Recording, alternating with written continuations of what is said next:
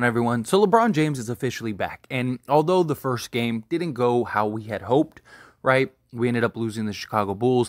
LeBron, for some parts, looked a little rusty. But for his first game back, I thought he did a great job. Much better than most people would have done. And as we continue over these next 7 games, I expect LeBron James to continue to pick it up, right? He should only improve as we get closer. You also saw a lot of guys just didn't play up to par, right? And there were several occasions where the Lakers just kind of went into like default mode with LeBron James.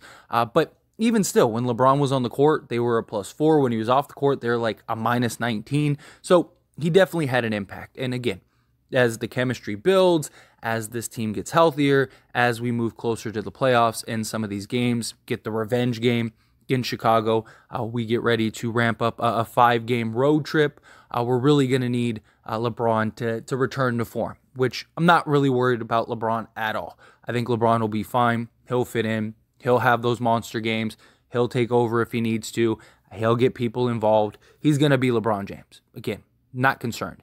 But one big factor that we didn't have in the first Bulls game, which may or may not have changed the outcome, but it will, in my opinion, going forward and really impact this Lakers roster, is the return of D'Angelo Russell, right? D'Lo, he missed the game. He missed the last 2 games with hip soreness.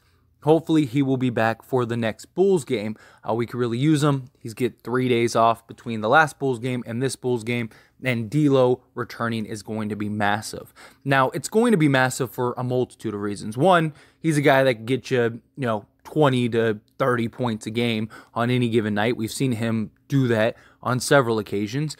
He's a guy that can also help in the playmaking duties, right? Guy that can also play on the ball. But his ability with the Lakers this season to play off the ball has been huge. It's been extremely massive. Obviously, he is a 3-level scorer. Guy that can knock down the 3 ball, a guy that can operate in the mid-range and is just butter from the mid-range. Got a guy that can get to the basket, create his own shot, change a pace, tempo. He's more closer to James Harden than he is Russell Westbrook, right? He's very methodical, kind of operates almost like he's moving in slow motion in times. But it's such a nice change of pace as opposed to like a LeBron James or like a Dennis Schroeder, who's just really quick, fast pace. But D'Lo has also, again, been so good off the ball for the Lakers, and he gets his shot off so quickly. And to be able to have a guy like him who can consistently knock down shots, whether it's in the mid-range in a pick-and-pop set or from the three-point line, LeBron's driving and kicking, whatever, D'Lo is going to have that impact. Also, last time we saw D'Lo and LeBron play, they actually looked really good together, right? They were running pick and rolls and all kinds of different sets, and it was just working, and it was working very well. And I imagine that will continue. I think D'Lo and his ability to knock down shots immediately makes him a threat, immediately makes it hard and puts pressure on the defense. So when LeBron is driving, you cannot leave D'Lo open. He's going to make you pay every time. He's also a guy that can close games down the stretch, can hit big shots, is not afraid of the moment. That is massive too, right? Because LeBron, especially in crunch time, yes, he's capable and has hit some big shots in his career and can take over games and do what he needs to do, but he also likes to make the right play, also likes to look for a guy that is open and can knock down the shots, which D'Lo can. So in those tight games down the stretch, you got a guy in D'Angelo Russell who he's already hit big shots for the Lakers and is capable of doing so. He's hit game winners, right? He's done it all. And that is just very valuable. Anytime you're missing a, 17 to 20 point per game player, that is hurtful, right? For any team. Any team missing a guy to the level of D'Lo is going to feel that impact. But D'Lo, once he gets back to the court, hopefully sooner rather than later, and we can kind of get this run of 7 games, really think it's off to the races, right? D'Lo being that third option, you can make an argument he's the best third option in the league for everything that he's able to do. Again, play on the ball, play off the ball, but also be able to play make, right? LeBron wants to play off the ball a lot. And the Lakers for years now have tried to find a solution for LeBron James, right? That's why they originally got Dennis Schroeder after they won the NBA championship. That's why they ended up getting, Russell Westbrook via trade, right? Because the idea was like, okay, well, one, when LeBron's not in the game, you have a guy that could be a playmaker and provide a lot of what LeBron can, but also LeBron could play off the ball more, run, just different sets, different looks, kind of utilize LeBron in different ways, right? So D'Lo, he's all the things that Russell Westbrook isn't. And same thing about Dennis Schroeder, right? Like Dennis Schroeder, he can knock down the shot from time to time, but he's not really like a major threat, right? Like you're okay with D'Angelo Russell taking 8 threes a game. You're not really okay with Dennis Schroeder taking 8 threes a game, right? If he's taking 8 threes a game, you're a little concerned, unless he's just shooting the lights out, which can happen. He's still an NBA player. But D'Lo, you can trust him to always be on the court with LeBron and make right plays, make right decisions. He doesn't really turn the ball over a bunch. He's a guy that can go get you 30 and 9. We know this because he's done it for the Lakers already, right? I mean, the Knicks game, he had 33, 6 and 9, something like that. That's pretty good, right? And so he's going to make things so much easier for this Lakers team and for LeBron James. He made things easier for LeBron James before the injury, right? And that was just like a 3-game sample size. Now, we're going to very likely, hopefully, get a 7-game sample size, which will continue to build chemistry and continue to kind of work going into the playoffs. And if that dynamic can thrive, which I think it will, it did last time, then that's just going to take us to another level, right? But also, beyond D'Lo, Beasley, I think, is another guy that's really going to benefit from D'Angelo Russell and LeBron James being on the court together. I don't think it's a coincidence that Beasley's best stretch of games with the Lakers were with both D'Angelo Russell and LeBron James on the court, right? Because now you have two guys, one in LeBron James, who's arguably one of the greatest playmakers ever, and D'Angelo Russell, who has chemistry with Beasley, who knows where Beasley likes his shot. And it gives LeBron 2 dead-eye, high-volume shooters, right? Beasley has been struggling lately. I understand that. But once we get this team fully healthy again, you see, and you even saw it in the Bulls game. It's just Beasley didn't hit the shots early on. He started heating up towards the end of the game, and hopefully that's a good sign that starts carrying over into these other games that we have coming up. But Beasley, if with him getting better looks, it increases the likelihood of him knocking down shots.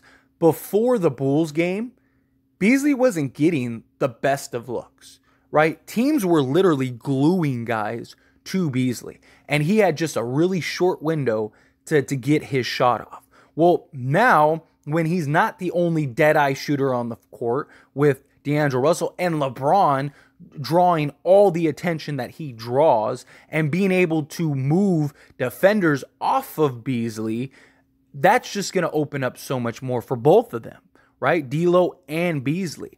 And D'Lo's ability also, because now you have it's pick your poison at that point. Do we take a chance that Beasley is going to miss a 3, or do we let LeBron just go and get a dunk on our team? Do we worry as, D'Lo's operating and navigating the defense and trying to get into, the pockets? Like, do we go and close in on him and potentially leave LeBron James open? Or do we trust that D'Lo's going to, make a shot? And then if so, that the ball gets swung around and now Beasley's got a wide open 3, right? Like, ball movement, all of those things, just constantly giving you different sets. And the beauty of Beasley is he's not just like a stand-arounder, right? Like, you see a lot of three-point guys, they just kind of stand there, and they wait, and they wait, and they wait, and they wait. Like, Beasley's constantly moving, right? He's coming off of screens, he's coming off of picks, he's, going from one side to the other, strong side to weak side, strong side, whatever, right? He's constantly moving and putting pressure on the defense. And when you have a guy as good and talented as LeBron James, who sees the court the way LeBron James does, it's going to open a lot for Beasley. And in the same scope, I hope that they run a lot of those same motions with D'Angelo Russell, because same thing, D'Angelo Russell is going to be able to get a lot of clean looks. But also what he'll get, which Beasley got in several games this season, but also the Bulls game, is the ability to catch the ball at the three-point line and then just give you a little pump fake and then take a couple steps in, knock down the mid-range, or get to the basket, draw some contact, stuff like that. Beasley, I would like to see him not settle as much, right? Especially now with LeBron James. Because what's going to happen a lot is you're going to have LeBron driving, creating the draw from the defense, and then Beasley's going to get the kick out. And yes, if you're open and you can get the shot off, get the shot off. But if you can just quick, you got the catch, let the guy blow by, take a step or two in, and then knock down the mid-range, which Beasley can and is capable of doing that just opens up the game so much more for him. And same thing with D'Lo, right? D'Lo, his ability to catch it at the three-point line, give you a little pump fake, little jab, boom, take a couple steps in, knock it down. Or, same thing, same sequence, but get to the basket, maybe create some contact, or maybe get and even, draw that other help defender and get an easy, layup or dunk or something like that. Run a lot of give and goes. You can run a lot of pick and pops, pick and rolls, all that stuff. It just opens the offense tremendously. And I just can't wait to see these three on the court together. Can't wait to really just get our big three finally on the court together. LeBron James and Anthony Davis attract so much attention. And having a guy like D'Lo is going to help LeBron James and Anthony Davis so much, right? I mean, we had that one game where LeBron James and Anthony Davis both scored like 12 and 13 points, and we won by like 20. That will probably happen a lot, right? And maybe not so much this year, because we only have so many games left, but definitely next year. These three are really going to thrive together because, again, D'Lo, his ability to play off the ball is going to be massive. His ability to run and operate the pick and roll with Anthony Davis as well as LeBron James is going to be really huge. His ability to run the pick and pop with LeBron James and Anthony Davis is going to be really huge, and vice versa, right? You can just get a heavy dose of just pick and rolls with these three, and it's just like, keep going at it. Keep doing it until you can stop it, right? And especially that big little pick and roll is just massive because that was the problem we had before, right? And that's the problem with LeBron and AD in that set, right? Because usually when you have a guard and a center or forward, you have that big switching on the little, right? And then now you've created a mismatch because now you have the little that can just take the big to the hole, or you have the big who you can dump it down to, and now, he has the size mismatch to go generate a bucket.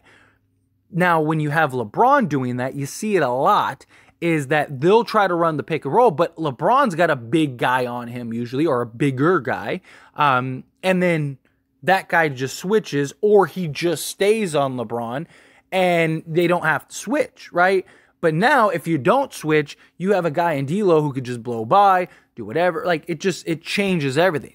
Get that switch. So, pick and roll is going to be a great thing. D'Lo's ability to knock down the three ball. We've seen Anthony Davis have his monster games. I just really think these three are going to just feast. Really are. And hopefully they can develop the chemistry in the next 7 games to really kind of like lead this team to a potential just deep playoff run and maybe even an NBA championship. You never know. I don't think anyone would be surprised. You look at this Lakers roster and you go, yeah, this looks like a team that can win it. But we'll see. Time will tell. But anyway, as always, this is a discussion, so I pass the question on to you. Let me know your thoughts and opinions down in the comments below. What do you think? Do you think D'Lo is going to make a big impact once he gets back? Do you think he won't? Do you think it'll be, whatever? It'll just kind of not really change much? However you feel, whatever your thoughts are. I'd love to hear it. Let me know down in the comments below.